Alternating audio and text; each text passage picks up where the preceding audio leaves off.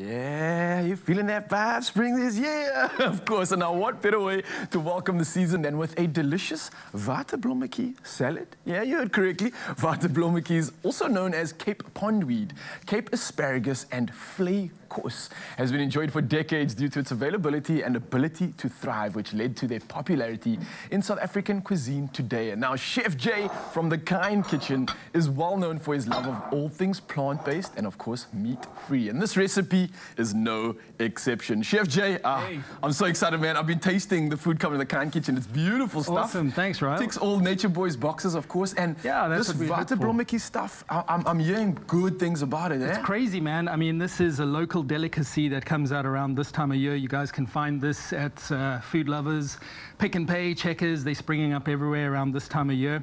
And what's great is that it's seasonal, okay?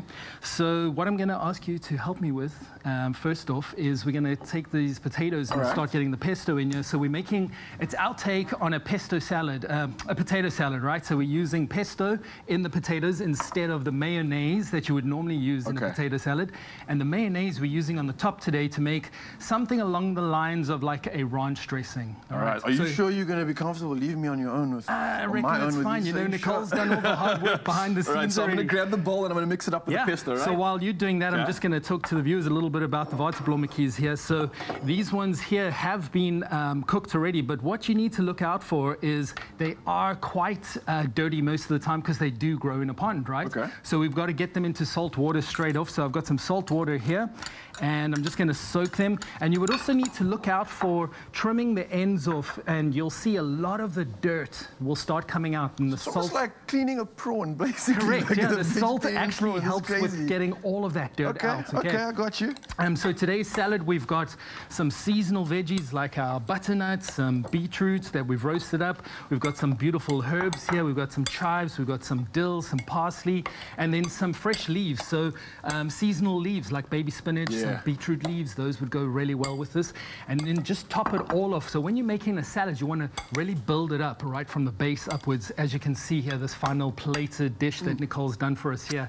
And the ranch dressing brought to us today by BWELL. You know, we've used mayonnaise, we've used a little bit of lemon juice, and all of those herbs that I discussed earlier on. Beautiful. Chef Jay, I'm How ready did you come along there? So what I noticed is obviously I think I own this. I'm ready to join the and ranks it helps with if you, it's Chef. warm as well, right? Yes. If it's warm, then it absorbs all those flavors. Okay, I thought it was a little bit easier. What I am noticing is I'm just distracted by the smell. It's so good. I'm getting garlic out of here. It's nice and strong, if I'm correct or a not. good pesto, yeah, it needs to have right? that. And a vegan pesto, no cheese, unfortunately, guys. No cheese in a vegan pesto. Okay, of course, dairy-free, I like it. Right. So I've got that done for you, Thank you very Chef. It smells delicious, of course. I mean, I probably would just eat that on its own, to be very honest with you. Absolutely, potatoes, man. So it's our take on a potato salad today, being Spring Day. Happy Spring Day. All right, it's still cold out there. Okay, so can I dig in and try some? Yeah, go for it, please. It's the morning, we've got it's spring on the way. I need to be the proof in the pudding here. Get a little bit of garlic in there. That it tastes good, all right? So we're getting some of the garlic, of course. We've got the Waterblommetjie. What do I expect to taste? Because I've actually never had one of these. So it's kind of like green beans, right? With a touch of lemon, I would think. But it's so strange.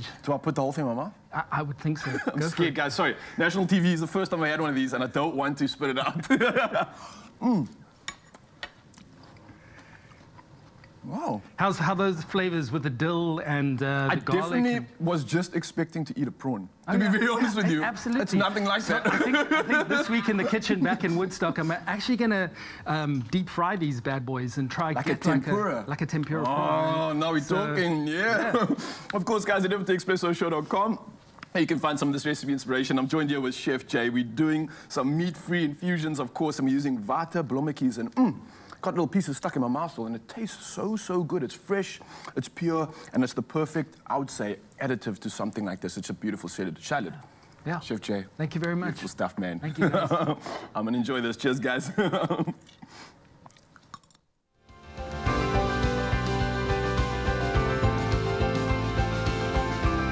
Be well. Love, food, life.